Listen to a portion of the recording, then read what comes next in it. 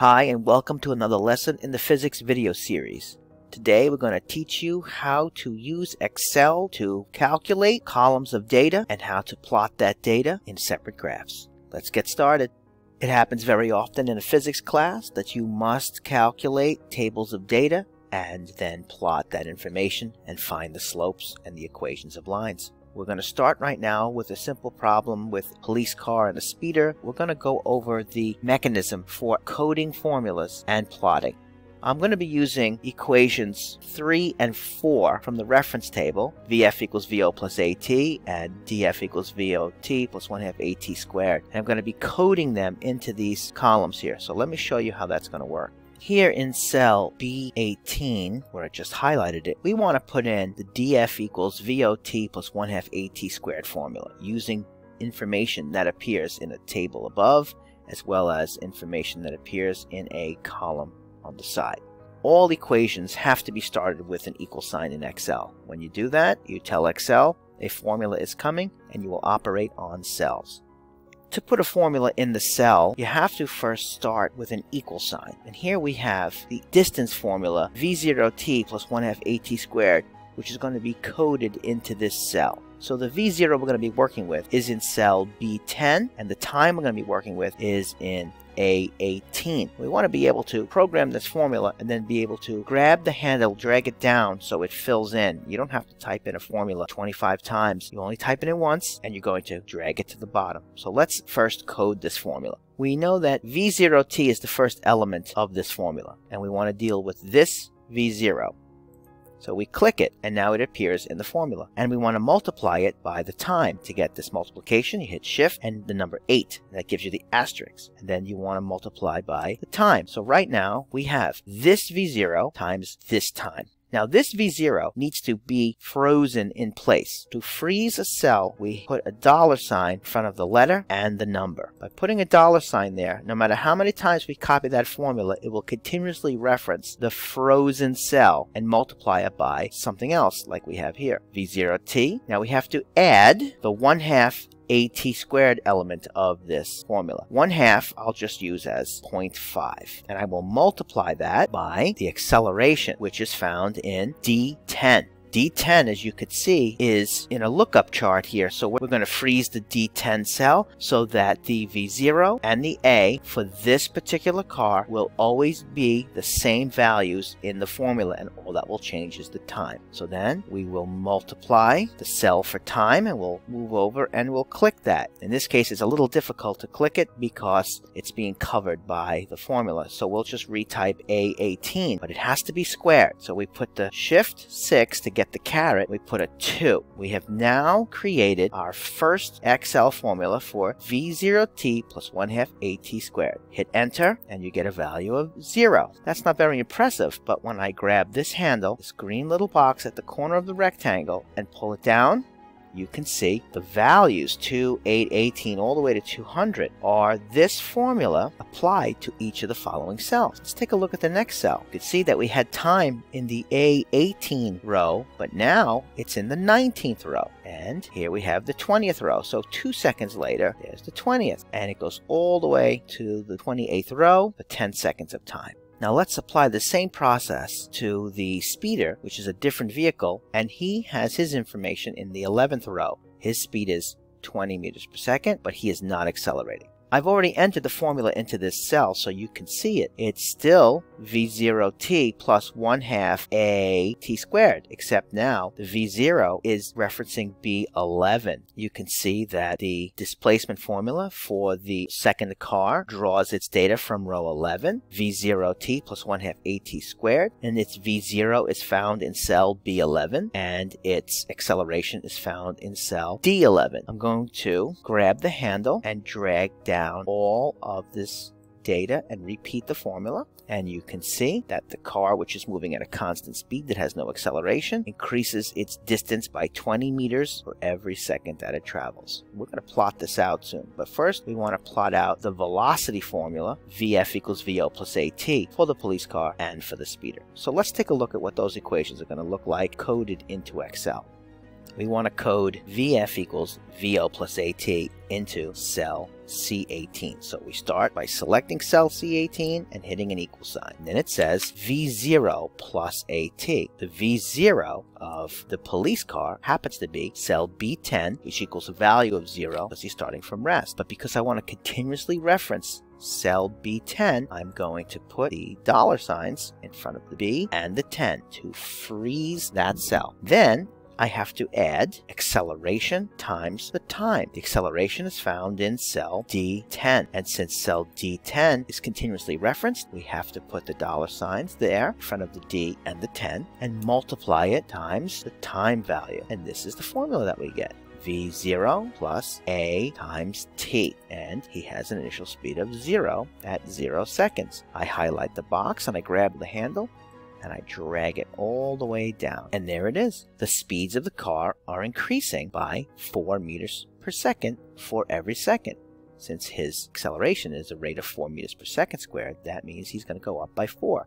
So you might say to me, well, why don't you just keep adding 4 or type this all in adding 4? Well, you can. It'll take a lot more time and effort to get calculations. But if I wanted to change his acceleration rate, let's say I make the acceleration rate of the police officer 5 meters per second. Now everything changes and all of the values for the police officer change. His distances as well as his speeds. Let's go back to the original value. That's why you program formulas in Excel in the first place.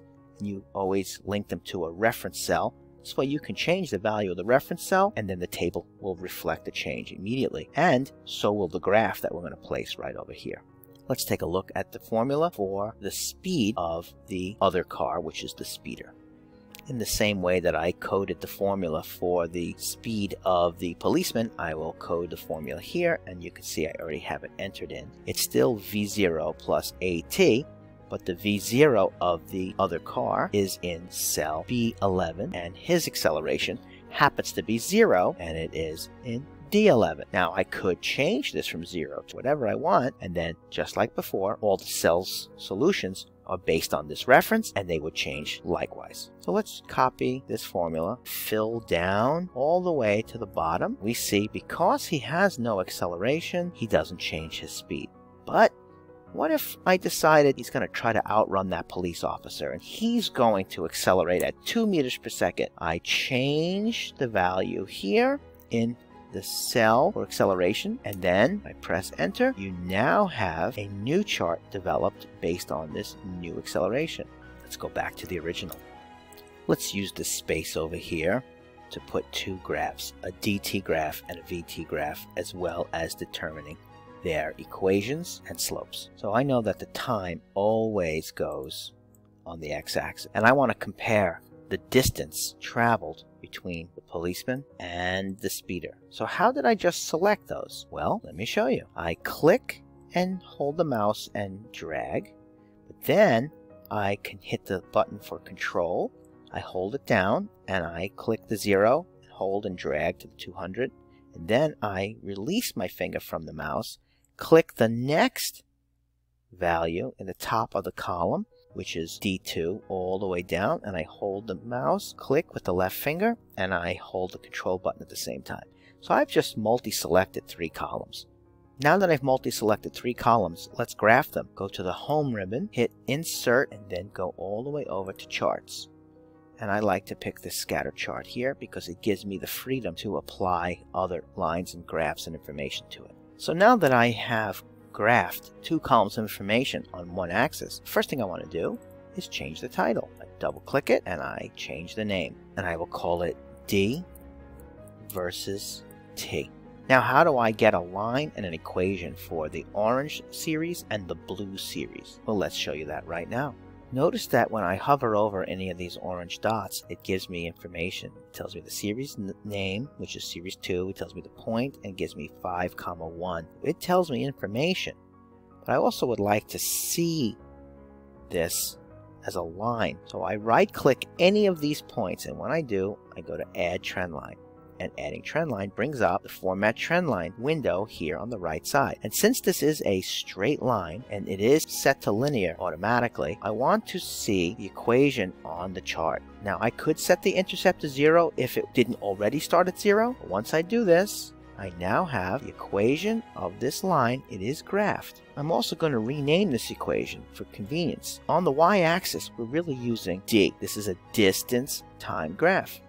On the x-axis, we have t for time. So this really is an equation that is d equals 20t. And the 20 is the v0, which is 20 meters per second for the orange car. Now the next procedure is to make a curve that fits this blue set of data. So I'm going to pick any of these points and right-click the data. Then I go to the Add Trend Line feature, and when I do, notice that it's set automatically to a line. But this line, best fit line, does not fit this blue series at all. It's a parabola. And a parabola is a polynomial shape, and that's of the order of 2. And notice when I click this, it automatically fits it and snaps to the points. I will set the intercept to 0, but I will make sure I turn on the equation. Now when I turn on the equation, I'm going to alter this equation slightly so it makes more sense to the context of our problem. So here I have the new form of the equation, d equals 2t squared. And we know that the equation is 1/2 at squared, so that the value in front of this t happens to be half of the actual acceleration. 1/2 a is the number that appears in front of the t squared. So this really shows us we have a 4 meters per second squared acceleration. So based on this data, we have created the first of the 2 graphs, dt. Now let's create a vt graph. In the same way that we selected 3 columns of data in the last graph, we're going to select 3 columns of data for this graph. We're going to select the time 0 to 10 seconds. Then we're going to hold down the shift button and select all of the V1 and all of the V2 columns. We now have 3 sets of data we can graph exactly the same way we did in the last graph. So how do we graph that? Well, we go to Insert, Chart, Scatter, and there they are. The graph shows up in its raw form with just generic title and data series, blue and orange. So let's modify this. We'll change the title, and we're going to add best fit lines as well as equations.